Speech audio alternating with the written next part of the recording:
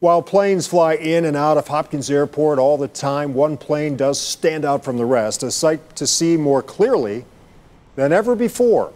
A NASA experiment being done right here, pushing the boundaries of what's possible with sharing video in space. News 5's Clay Lepard explains how your future high-quality video stream may have NASA in Cleveland to thank. Whether it's a live stream of your kids' game or FaceTiming with family. Hi, Dad. Streaming video is part of our everyday life, making quite some strides from its early beginnings. That's one small step for man. And now, thanks to this plane, it could get even better.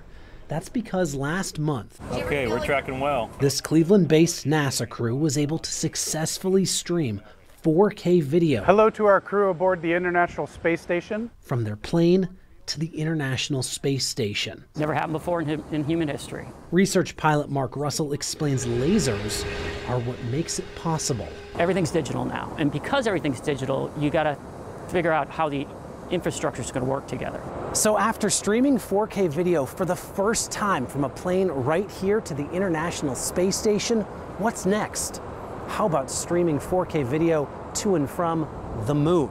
Our goal is to build a solar system internet. We'll see if we get you up on the screen. As a result, lead engineer Rachel Dedukovich says the public could watch live video coverage of astronauts on the moon in high definition or better during the upcoming Artemis missions. This is going to allow astronauts to transmit data and have video conferencing with people back on Earth. Crystallizing what's possible out there by testing it right here. We can take things that are not completely refined and fleshed out and get them out in the field and stress test them. As we get to the moon and eventually to Mars, we have long-range communications that we have to solve.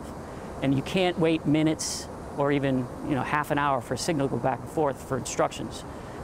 You need seconds, and that's what laser communication is going to do for the agency and actually humanity.